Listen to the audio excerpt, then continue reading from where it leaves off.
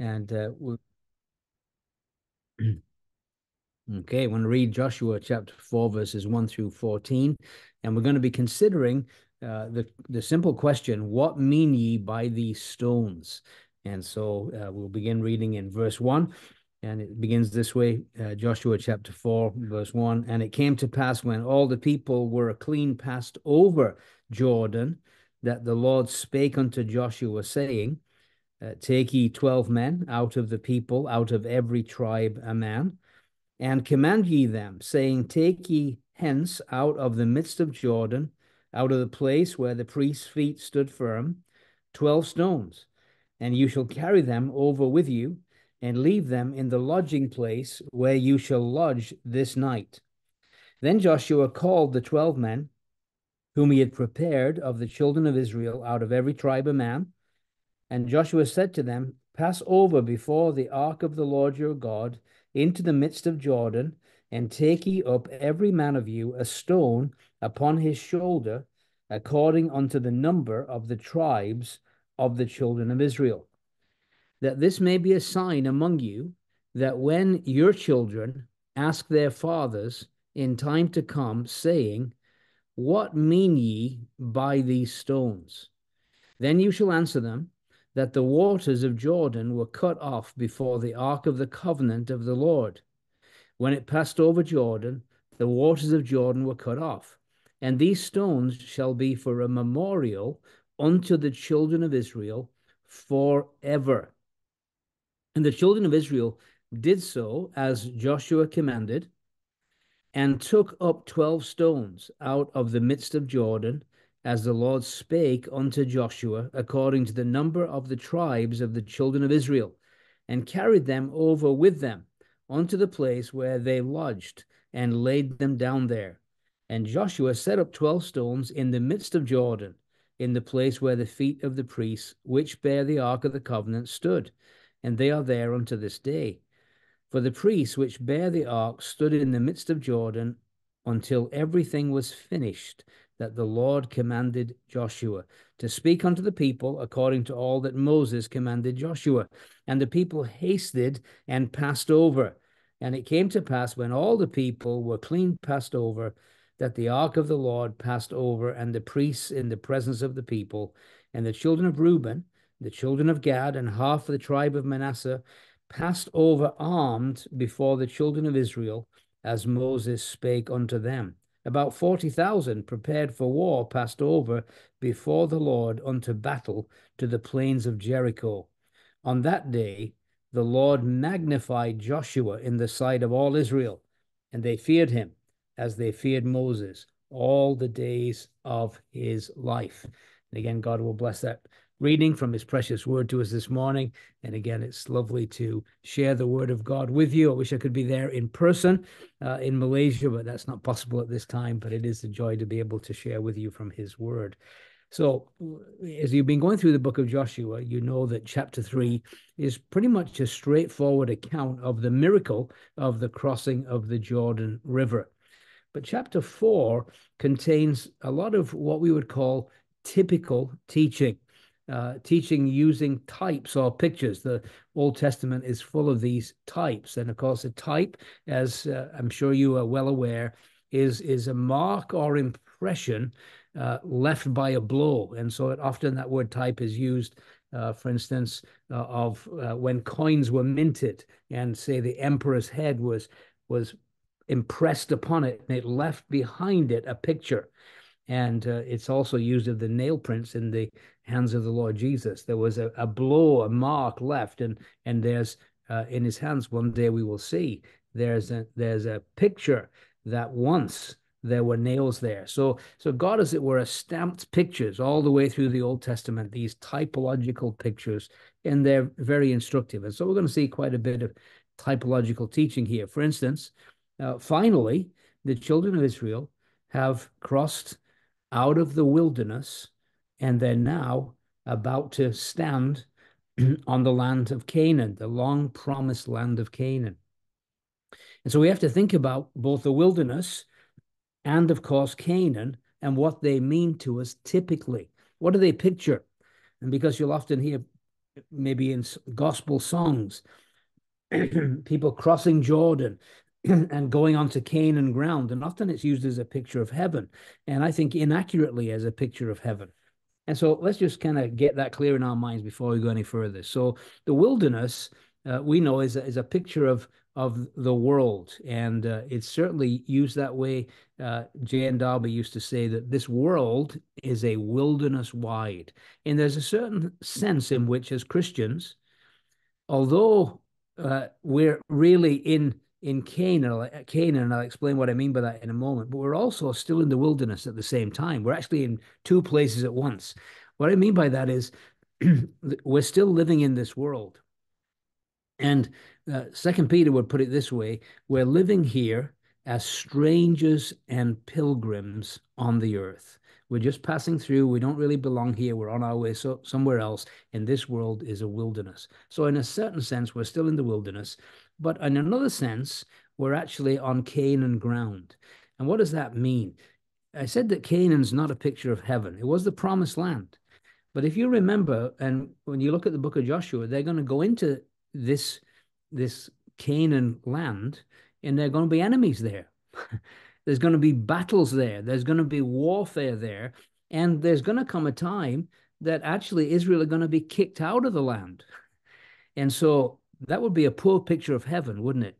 If we considered Canaan to be a picture of heaven, I hope we're thinking that our battles will be over when we get to heaven, that the warfare will be done.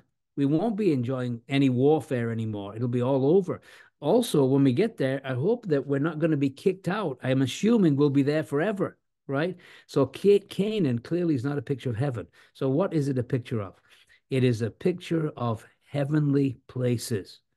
It's that realm where Scripture tells us, New Testament, we're seated in heavenly places with Christ, far above all. So it's kind of resurrection ground. We're seated with Christ in heavenly places, but also, again in Ephesians, there's warfare in heavenly places. We wrestle not against flesh and blood, but against spiritual powers of wickedness in high places. So there's this warfare going on there. So it's really a picture of being in the heavenlies. And so in one sense, Christians were both seated in heavenly places, and at the same time, we're walking through this wilderness world as strangers and pilgrims. We're kind of in two places at once. So I kind of want to get that typology clear in our minds to begin with. Also, just to mention that the key words, excuse me, in this chapter are 12 stones. And 3 times we have that mentioned to us. It's mentioned in verse 3, commanded them, saying, take you hence out of the midst of Jordan, out of the place where the priest's feet stood firm, 12 stones. You see it again, verse 8, the children of Israel did so as Joshua commanded and took up 12 stones. And then verse 9, and Joshua set up 12 stones. So it's kind of key idea is these 12 stones. And as we know, one representing each of the 12 tribes of Israel. And the spiritual application, of course, is that these stones were memorial stones. And so they're meant as an aid to memory, to remind people. You just finished your memorial feast, and you had some emblems on the table that were aids to remember something that happened a long time ago. But those very emblems were just like these stones. They were there to remind of some significant past event that had very serious, marvelous ramifications for them. And so the idea is the spiritual application, we could say, is these memorial stones, they're there for one purpose. We often sing, at least in this part of the world, a lovely hymn, and it goes like this: lest I forget Gethsemane, lest I forget thine agony, lest I forget thy love to me, lead me to Calvary. And so the idea of these memorial stones and the memorial we just enjoyed together is so that we don't ever forget the amazing things that God has done in the past that have present ramifications to this very hour. So it's calling to mind. Let's go a little bit further in the typical application before we dive into the details of the text. But just to say this, that there was 2 actual piles of 12 stones. It's very evident when you read the text. that there's one pile of 12 stones that are taken from the midst of the Jordan where the priest's feet stood. And those 12 stones are going to be put on the other side Jordan, the bank across in the promised land, as a perpetual reminder that they crossed the Jordan, and these very stones were there at the bottom where the ark stood. On the other hand, the very place where the ark stood, Joshua is also going to place 12 stones there. Now, they're going to be hidden from view. The only time they could ever be seen, perhaps, would be if there was a severe drought in the land and that the Jordan was so low that you might be able to see those stones. But for the most part, they were only visible to the eyes of God. They were covered by water. So what is the significance of these two piles of 12 stones? Well, again, I do believe it's all a picture, typology again, but very important typology, because it's all to do with the fact that where the ark was and how the ark enabled them to cross Jordan. Remember, it was only when the priests put their feet in carrying the ark that the Jordan parted. And so that ark, the Ark of the Covenant, we know it's a beautiful picture of the Lord Jesus, don't we? We recognize that he's the place where well, the ark is made of gold, speaks of his perfect deity. It's made of acacia wood, speaks of his humanity, and it's the place where in a sense God's judgment is poured out, and where righteousness and grace is made possible to all of us. And so it's a marvelous picture of the work of the Lord Jesus. And so what we could say is the stones on the bottom of Jordan are a picture, in a sense, of our death with Christ. Like that's where the ark stood. And it's a picture of the idea that at the bottom of Jordan, you can't see those stones anymore, but the ark was once there. Christ was once in the grave. You can't see that anymore, but he was once there. He once died. And we, of course, died with him, our death with Christ.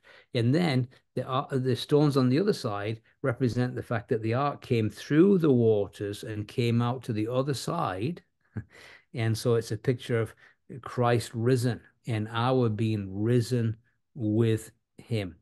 And so that's the typical picture here. The goodbye to the old life. We died with Christ down in the bank of Jordan there, down in the center of the river. We're risen with Christ on the other side, now on resurrection ground. So stone memorials, this chapter is really the subject. Very significant for God to record this is to remind Israel, and we tend to forget so easily, so we need memorials.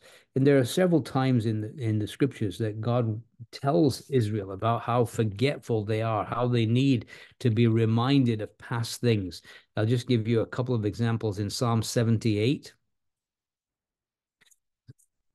and verse 54.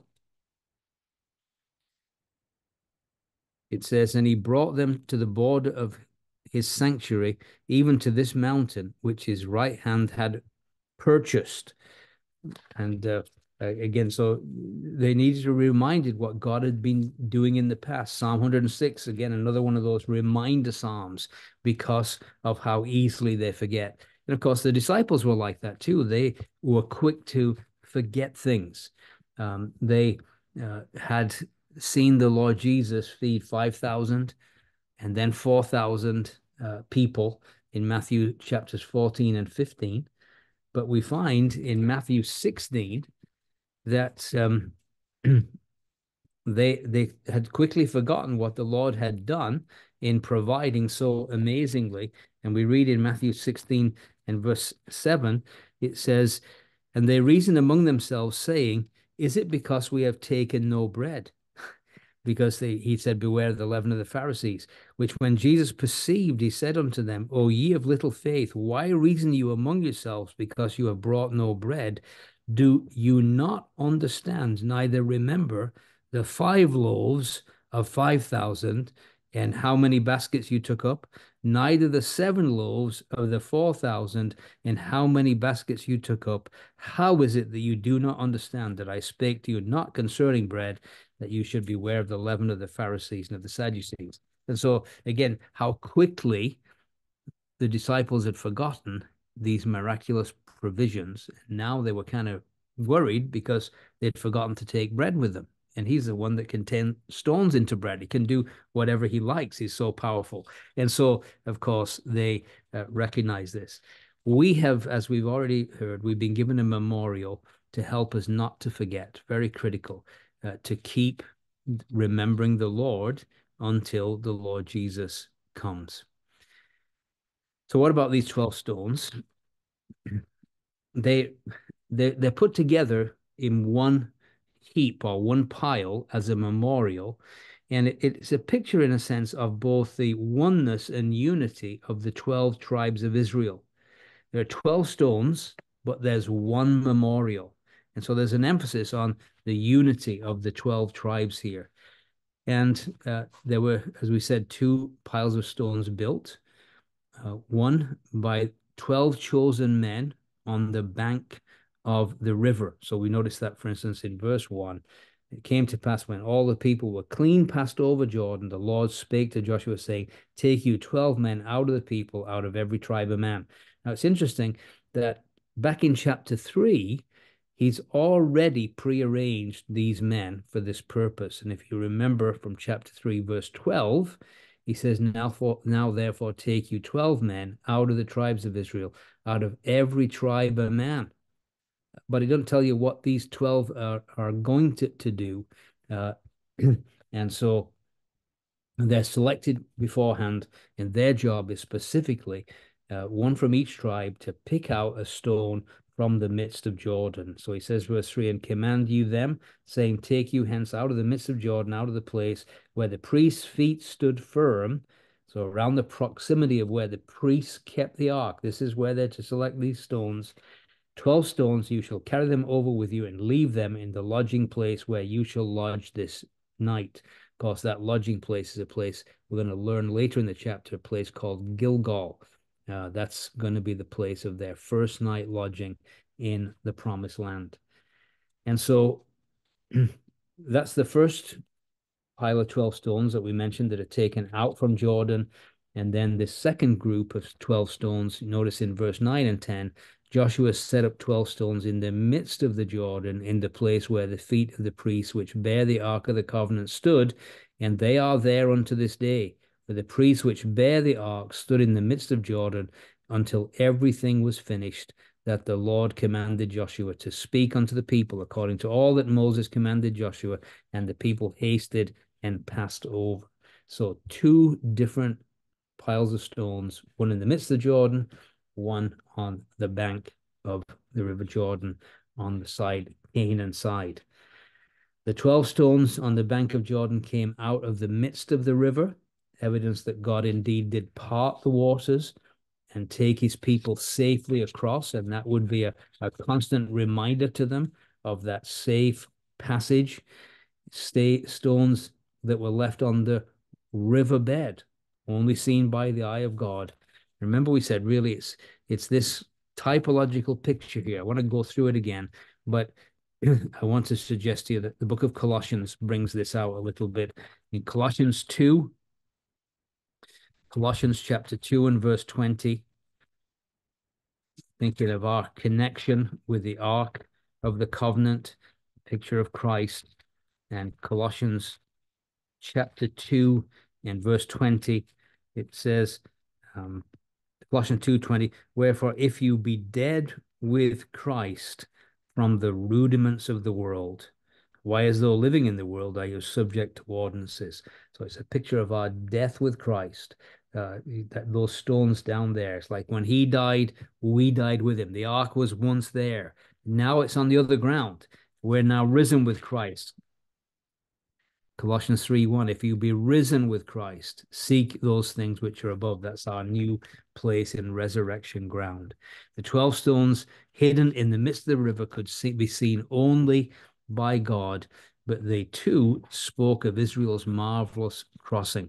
2 piles of stones picture Christ's death and burial, the hidden stones, his resurrection, the stones on the bank. They also illustrate to us, the believer's spiritual union with Christ.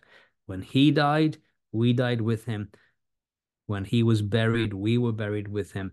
When he rose again, we rose with him in victory as well. We're now living on, as it were, resurrection ground and seated in heavenly places with Christ. So these important memorials.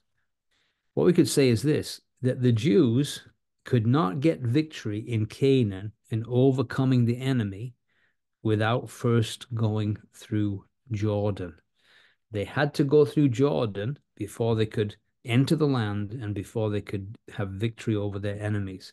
And no Christian today can overcome their spiritual foes unless they know what it is to be dead with Christ and also to be, as it were, we often say, Romans 6, crucified with Christ, and at the same time, alive and risen with Christ. That's how we can enjoy victory over our enemies.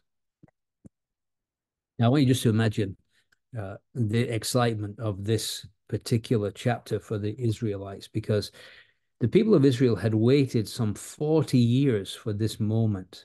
Having come out of Egypt 40 years before, they now had crossed the final geographical barrier to the land of Canaan.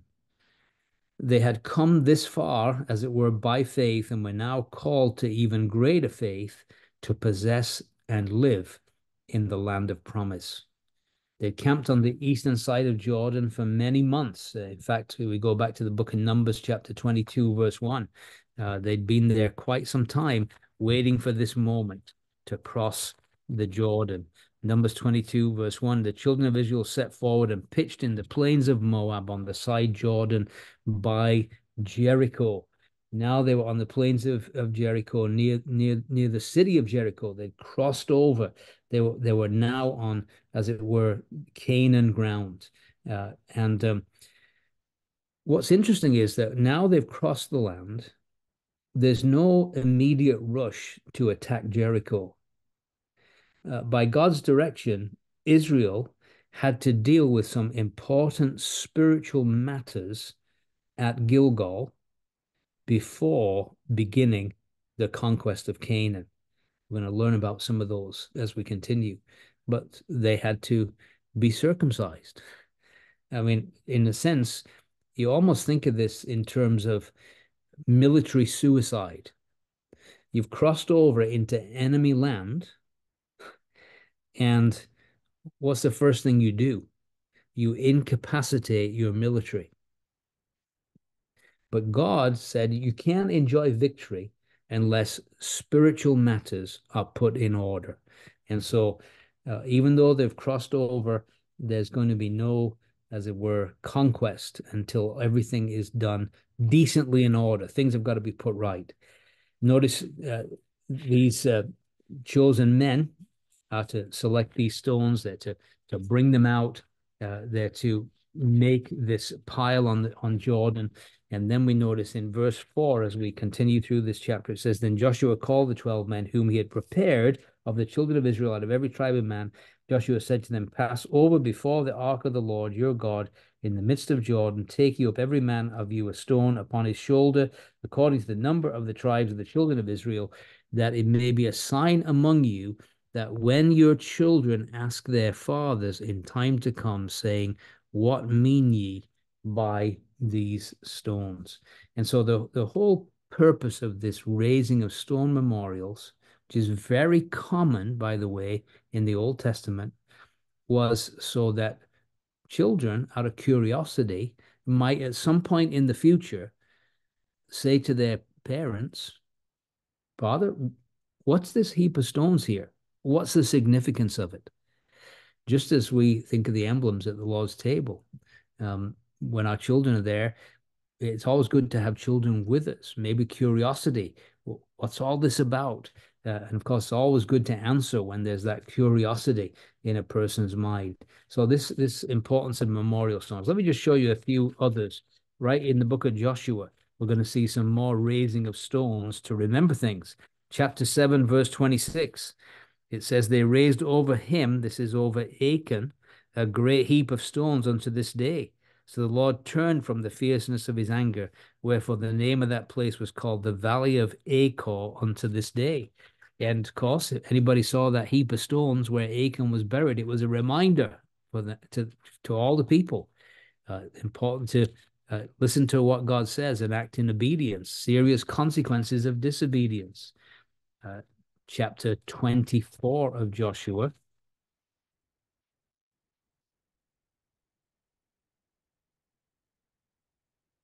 In verse 26 and 27.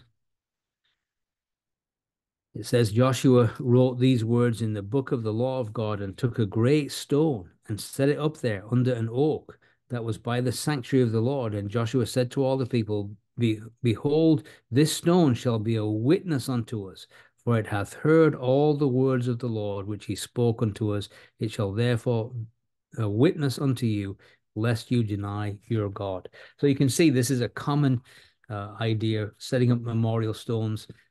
Genesis 28, Jacob, after he had wrestled all night with the angel, he put up his pillow and made it a pillow, as it were. He made a memorial place. And he said, when I come back, I'm going to stop at this place. And so that kind of idea, again, memorials intended to provoke questions.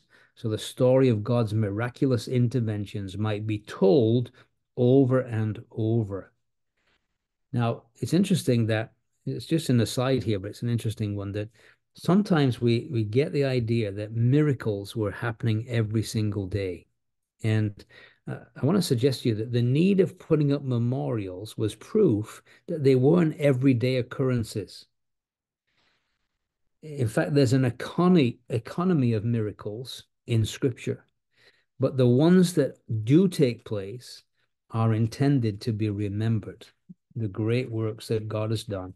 And usually these miraculous events have some kind of marker or memorial so that you can remember, call to mind what God has done.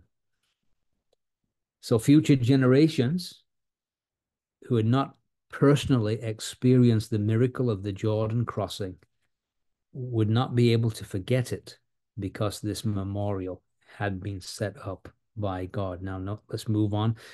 Verses 7 through 9. And we'll notice it says, and then you shall answer them that the waters of Jordan were cut off before the ark of the covenant of the Lord. When it passed over Jordan, the waters of Jordan were cut off, and these stones shall be for a memorial to the children of Israel forever. Children of Israel did so as Joshua commanded, took up 12 stones out of the midst of Jordan, as the Lord spake unto Joshua, according to the number of the tribes of the children of Israel, carried them over with them into the place where they lodged and laid them down there. And Joshua, of course, then we read about him setting up stones in the middle as well of the river. And so finally, these memorials were completed. And then verse 11, it says, it came to pass when all the people were clean passed over, the ark of the Lord passed over, and the priests in the presence of the people.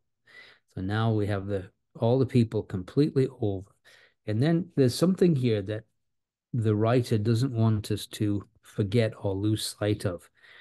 And it's to do with a promise made by the 2.5 tribes that they would enter into Canaan and help fight the battles, even though they intended to dwell on the other side Jordan. And so the writer wants us to recognize this. These Transjordan tribes had a primary role in the conquest of the land of Canaan. And so I want you to notice that. It says, verse 12, the children of Reuben and the children of Gad and the half tribe of Manasseh passed over armed before the children of Israel, as Moses spake to them. About 40,000 prepared for war passed over before the Lord unto battle into the plains of Jericho. And so they, as it were, went ahead. They're kind of pioneering. They were going to go and fight the battles just as they had promised to do. However, we do notice something here, and that is numerically, the number that crossed over to fight the battles was a lot smaller than the overall number of those tribes. And let me show you what I mean by that. If you look back to Numbers 26, Numbers chapter 26 and verse 7. It's kind of listing, this is the second numbering in the wilderness after the generation that had failed at Kadesh Barnea, had died in the desert. Now he's numbering the new generation of men able to go to war. Numbers begins with, that's why it's called the book of Numbers, a numbering of those military prepared. And then there's a second numbering in chapter 26 and verse 7. It says, these are the families of the Reubenites. This is just one of the 2.5 tribes, and that were numbered of them were 43,730. So that's just one of the 2.5 tribes, and their number was greater than the combined number that went over. And so it would seem that 40,000 crossed over, able to go to war, but the rest of them stayed other side Jordan so that they could protect their flocks, their little ones. And so 40,000 were those, maybe a certain selected out of each of the 2.5 tribes that would make up this military expedition force that would help with the battle. And so it says, verse 14, this is an amazing verse. It says, on that day, the Lord magnified Joshua in the sight of all Israel, and they feared him as they feared Moses all the days of his life. So Joshua is now, in effect, recognized officially as the new Moses.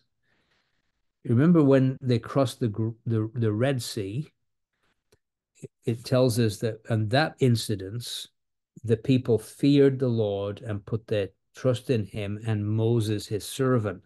Kind of almost a parallel. Let me just go back there. Exodus 14, the crossing of the Red Sea. Exodus 14, verse 31.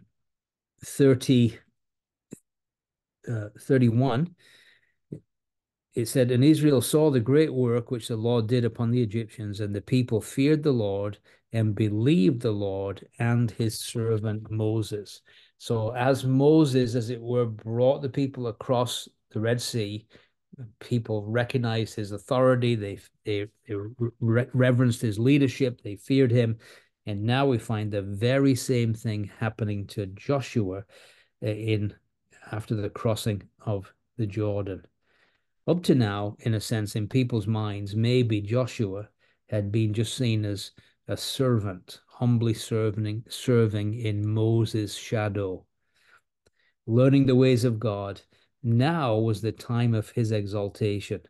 Now is the time for people to recognize him. And it's true, isn't it? The Lord Jesus says, he who humbles himself will be exalted. Luke 14, verse 11. And so here's this man, he had humbled himself, he'd been a servant for Moses, and now he was now being recognized, as it were. Now, just another kind of an interesting thought here, but one that I think has significance. So this place of crossing, the passage of Jordan, where they crossed over at Gilgal, where they first encamped, where the stones were set up. I want us to just look at a verse in John's Gospel for a second, chapter 1, concerning the baptism of the Lord Jesus. And he gives us a kind of little hint at where his baptism took place. It says, these things were done in Bethabara beyond Jordan, where John was baptizing. And this phrase, Bethabara, it literally means house of passage. House of passage. And some suggest that it's actually the crossing point where Joshua crossed with the children of Israel, the Jordan River. If that's the case, it's very interesting, isn't it? That when we think of John baptizing, and one of the locations that he baptized, this place called Bethabara, looking back at Matthew's Gospel now, chapter 3, verse 9, when the Pharisees came to witness John baptizing, he said some things to them. And so verse 7, he says, but when he saw many of the Pharisees and Sadducees, this is Matthew 3, verse 7, come to the baptism, he said to them, O generation of vipers, who hath warned you to flee from the wrath to come? Bring forth therefore fruits meet for repentance, and think not to say within yourselves, we have Abraham as our father. For I say unto you, that God is able of these stones to raise up children unto Abraham. And here's the thought. And again, I wouldn't be dogmatic about this, but I thought it was interesting. If this passage of Jordan, this crossing point, is the same point, what stones was he talking about when he says, from these stones, I'm able to raise up children for Abraham? Could it be the very stones that were memorial stones that were set up there at Gilgal as a reminder? Just an interesting thought. And no doubt it would have been pointing to those very stones that would have still been there to that day, places memorial to Joshua's day, and a greater than Joshua would be baptized at that very same place. Now, just want to talk a little bit now in our Joshua passage, just a little bit about the Gilgal section. And it's just very significant because they've crossed over. And we notice just kind of verse 15, the Lord spake to Joshua, saying, command the priest that bear the ark of the testimony that they come up out of Jordan. Joshua therefore commanded the priest, saying, come up out of the Jordan. So you get the chain of command here. The Lord speaks to Joshua. Joshua commands the priests obey. And so we'll just say everything here. The Lord told Joshua, Joshua told the people, the command was obeyed. And so there's a great obedience at this time to the word of the Lord amongst the people of God. And so he commands the priests that bear the ark of the testimony, they come out of Jordan. Joshua therefore commanded the priests, saying, come up out of Jordan. Verse 17, 18, it came to pass when the priests that bear the ark of the covenant of the Lord were come up out of the midst of Jordan, the soles of the priests' feet were lifted up unto the dry land, that the waters of Jordan returned unto their place and flowed over all the banks as they did before. Can you imagine the impact this would have on that generation as they witnessed the priests? They saw the priests put their feet in, the waters parted, and now the very moment the priest's feet come out, the waters close up that instantaneously and cover up the dry land where they had crossed. And then verse 19, the people came up out of Jordan on the 10th day of the first month and encamped in Gilgal in the east border of Jericho. So now very significant. There's no turning back. The waters have closed behind them. They're in enemy territory. They're in, they can't, this retreat is impossible. A new page in their history has begun. The desert was as unreachable for them as Egypt was. They were now in the land of promise. And it's amazing because really it's 500 years have passed since the first kind of promise about this land had been made. And now they're finally in the land. And they're at a place called Gilgal. Gilgal was strategically located, a great place for them to be, because the Jordan provided security on the one side of them, right? No enemy's going to come through Jordan at flood stage, so they're safe behind them. But also, they have the open plain before them. So there's no surprise attack going to happen. Anybody comes, they'll be seen. And so this is why Gilgal was so significant. In fact, as you go through the book of Joshua, one of the key ideas is back to Gilgal. This is going to be, as it were, their headquarters for their military campaign, and they'll keep on coming back here because it's a safe place to have the encampment. Security of the Jordan behind you, the plains of Jordan in front of you, you're in a very safe spot. Also, there's an abundant supply of water provided by the river. And so it was Israel's base of operation for some time. Let me just show you that they keep coming back there. Joshua 10 and verse 15. Joshua 10:15, it says, And Joshua returned and all Israel with him unto the camp of Gilgal. Chapter 10 and verse 43. It says, Joshua returned and all Israel with him unto the camp to Gilgal. Joshua 14 and verse 6. It says, Then the children of Judah came unto Joshua in Gilgal. And Caleb, the son of Jephunneh, the Kenizzite, said to him, and so on and so forth. But again, they came to Joshua in Gilgal. So that's clearly the place. And so back to Gilgal, a continual theme. Now, what's interesting is, when do they set up camp? Notice verse 19. The people came up out of Jordan on the 10th day of the first month and encamped in Gilgal on the east border of Jericho. What's significant about the 10th day of the first month? Well, wasn't that Passover from Leviticus 23? You see, on the 10th day, that's when they were to select a lamb. That's when the Passover officially began. They had to pick a lamb, and then they would keep the lamb.